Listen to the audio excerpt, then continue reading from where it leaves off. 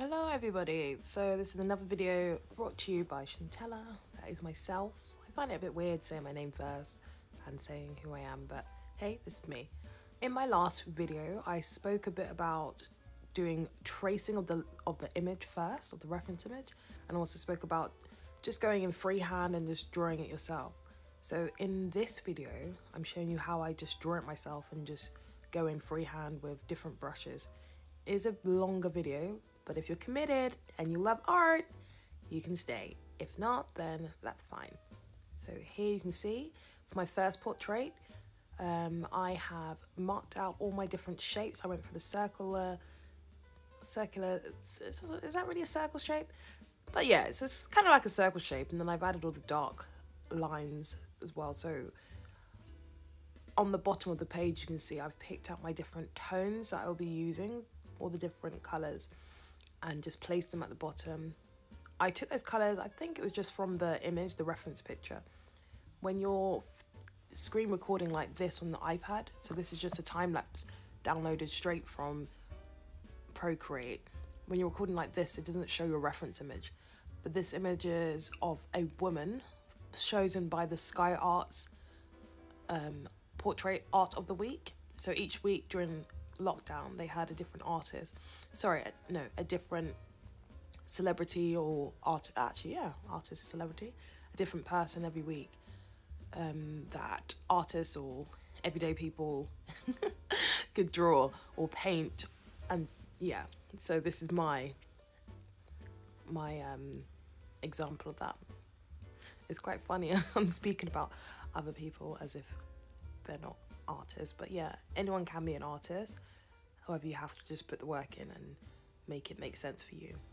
So here you can see I've added my medium, dark, and now adding the light tones. I haven't mixed my colors, so I haven't added like my three primary colors, so blue, red, and yellow, to make a dark brown for my dark tones. I've actually gone in and added a bit of black, which is a bit cheeky. It's very cheeky. If I was painting on a canvas, I would have either used navy blue or like a very dark green. But here I just wanted it really to stand out and just be ridiculous. This portrait, I really like it because the tones, the texture that's created with the dry brush strokes. I'm not sure if you can see in detail, but the dry brush strokes on the top of the forehead with the crosshatch, I just really like it. I just like the way she's been brought to life by just lines, shapes and tones, the formal elements of art. Look at that, look at the eyelashes. Very lovely. Yeah, I really like this one. Yeah, watch the end and I will continue to share about the next portrait.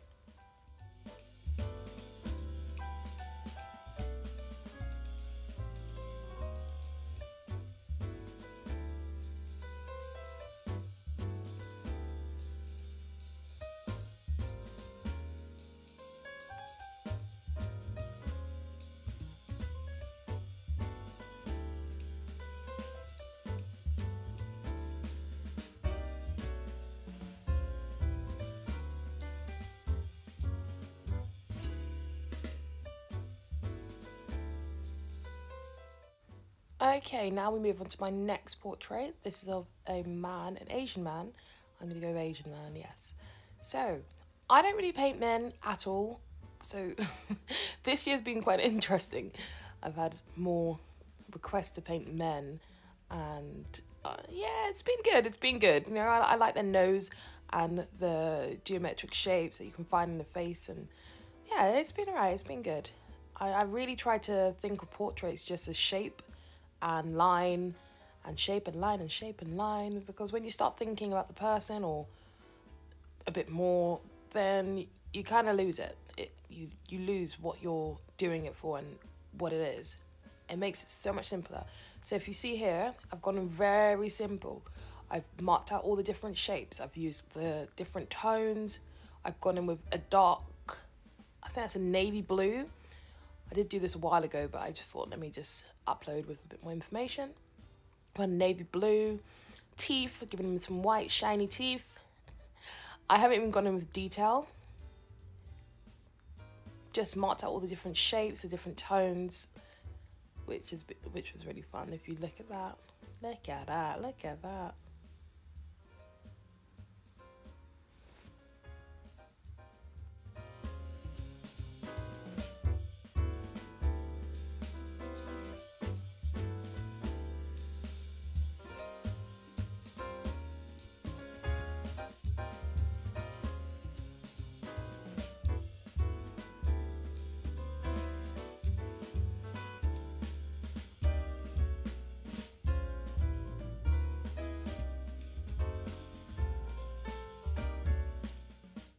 So only until around now it's clearer who it is and a bit more about the person. You can see that the eyes have come to form. You can see around the beard. The nose is a bit whack still, but I'm sure I work into that in the future. Look, you got the light coming in. So I went for a yellow tone. I like to add a bit of pinky around the cheeks so we don't look too dead. All a bit live. He had some grey hairs, which is very cute because I've never really painted grey hairs. I normally paint myself a lot, which is, yeah. During the lockdown, I looked around and there was just so many paintings of my portraits of myself, and I just thought, whoa, this is getting a bit weird. So it was very lovely to be able to be a part of the Skyarts Portrait of the Week, not just paint myself. So yeah, here we go, the background's changing.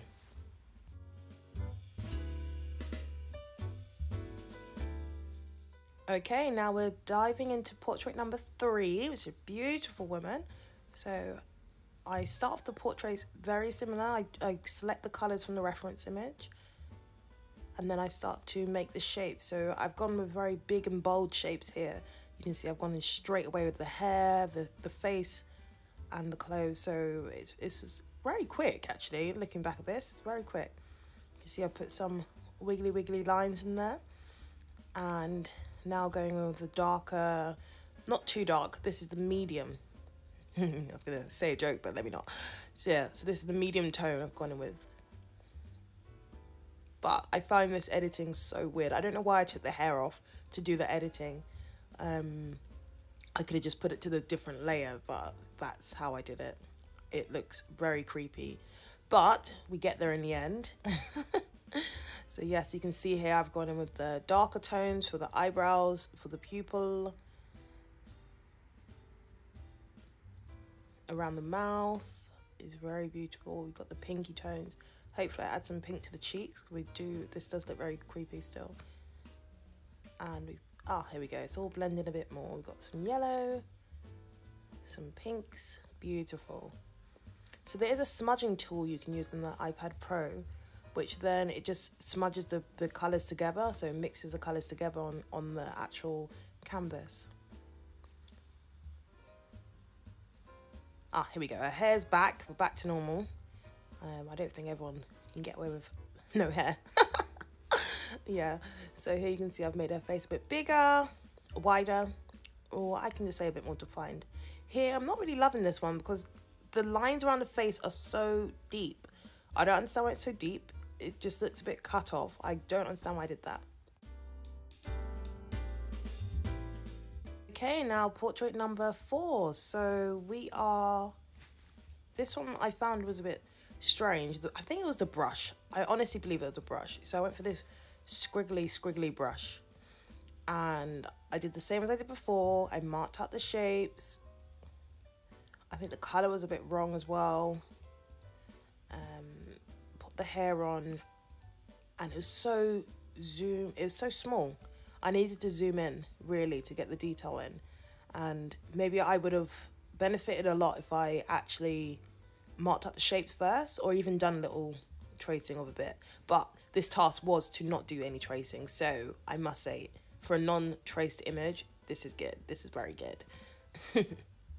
It just needs a bit more oomph to it. But I'm not gonna be too harsh on myself. I do like the different textures with the layers that it's created from the layers. And it does look a bit fuzzy, and I like that.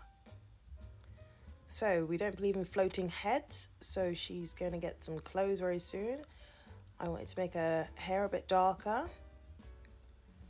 And it looks like here I went back to the reference image and wanted to just edit it up a bit. Here we go, bling bling. And now she's got clothes. There we go. Much better. But this brush wasn't my favourite brush. It's a bit dusty for me. I didn't really like this brush. But I like the portrait from the brush. Maybe around the underneath the cheek area. So the jaw line here. Oh, here we go. It's like I'm reading my own mind. Just to clean it up a bit. There's too many lines going on there.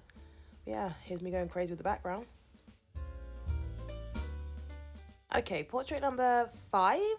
I got my numbers a bit mixed up before.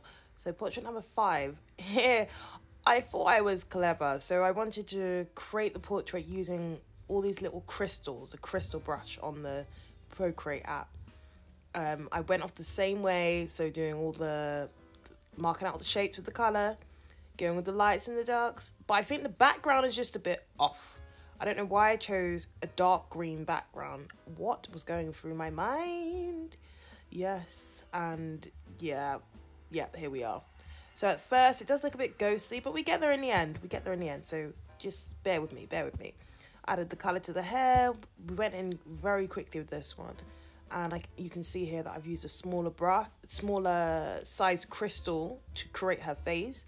It's very, I don't know what came about my head for me to make a portrait with crystals, with a crystal brush. But yeah, you can see here, we have the smaller crystals and so on. This is all freehand. No tracing here. Wow. Then I put green in her face as well. Poor lady. It's nice though. It gets in the end. When the detail comes in the eyes, it's like, okay, we know what this is. What's going on. I like the hints of red around her face as well. And yeah, just cleaning up the eye there. Yeah, I should actually rate these next time. Less hair. I don't know, why is there grey in her face? Why is there grey in her face now? What is going on? Okay, I like. Slow down, stop. Okay, so we're going into portrait number 6. Now, this one I've done it in a different style. I don't know why the screen is blank, but oh, here we go. So the colours coming through, so I selected the colours from his face, but then right now I think that's a lie because his face is no way it's yellow. Okay, no, I haven't. I've completely gone for an expressive piece of artwork. It's cool. We've gone with the same method, matching, marking out all the different shapes in his face. This would have benefited from a different coloured background, just so I could have seen the shapes a bit more. Oh, this is weird. I didn't even know that was coming up. I didn't know that was coming up. I'm honestly just watching this back whilst editing now. Okay, so we've gone for darker eyebrows. So yeah, so the tones again are the ones at the top. I don't know why I went with that pink. Oh, it's a bit weird. But I like the orange. It reminds me of Kenny from South Park. Or actually one of my own self-portraits. Yeah. His ears are a bit ridiculous. However, he's known for his ears, this celebrity. It's a shame I don't know the names of the celebrities. If you know them, please feel free to put them down in the comments. That'd be very helpful. Okay. So we've gone for the layers of yellow on yellow on yellow on pink on pink. I think that previous pink was a bit too bright. I like this. I like it, but I feel like it needs a darker tone around the face, within the face, to bring the details. Not just a purple, just like a black, or just like, I don't know, something to just make it stand out a bit more, because it has no focal point. It's very flat, this image. I'm being quite harsh myself. Let me stop. Let's find some positives. Okay, so I like the combination of the colours and the harmony colours, the colours in harmony, so the yellows and the actual, oh god, what is going on? I'm trying. Okay, there we go. It's like I'm going with this at the same time as editing it. Okay, so we've gone in with a darker tone. I think I would leave it around here, but it seems like I keep on going. More. This would work really well if it was painted with oil paints on a canvas in real life. But on the iPad, okay, here we go. Yeah, so I must have thought, forget this and just completely change it into shapes. I like these shapes though. Very nice. Getting there. Okay, so portrait number 7, our final portrait, this beautiful woman. I love the curls just from looking at this picture already. It's very Renaissance. Let's go with it. So, marked out all the different colours, taking colour samples from the reference image. This brush was quite nice actually. I like this brush. It's very smooth and you can apply the layers in bits and bobs. The layers, I don't know. We're just gonna go with bits and bobs. I like bits and bobs right now. Wait a minute, this brush is very similar to the one I used before, but I didn't like that brush. Maybe, I don't know. I don't know right now. But yeah, so we've gone with the same method, marking out the shapes. It's a great way to just practice your drawing freehand on the iPad without having to get all the materials out, because then it's less about the materials, more about your technique. Sometimes when you have all the different paints and stuff out, it's just a lot going on. So here you can see it's very basic shapes. Just marked them all out. I think at this time I was looking at a few YouTube tutorials on the portrait, on the face and the structure. Oh, I really like that shape just by the nose. Oh, it's gone. Okay, I'll be quiet. That's a lie. Okay, yeah, so we've got the different tones. Even already, kind of, you can see it, her face coming to life. I like it. I like the depth around the eyes, how it's going in deep. Keep going, girl. Okay. Yeah, what I've learned during this lockdown is eyelids are very important. They are very important. Don't ignore the eyelids. Oh, okay. All right. I didn't think I'd cut that off. Yeah, so we've got the darker shades. Nice. This would have benefited from a dark blue instead of this jet black. It's a bit harsh on her skin. However, let's see if I blend it in. Yeah, oh, okay. A few more amendments. Yeah, so at the start you could see I marked out the shape of her face, but it was just from rough estimate. And here you can see I'm changing it around, moving it around. This is really cool. Yeah, if you guys want me to do more videos like this, please let me know and I will share more, because this is quite fun. I really enjoyed this. But yeah, thank you for watching. Bye.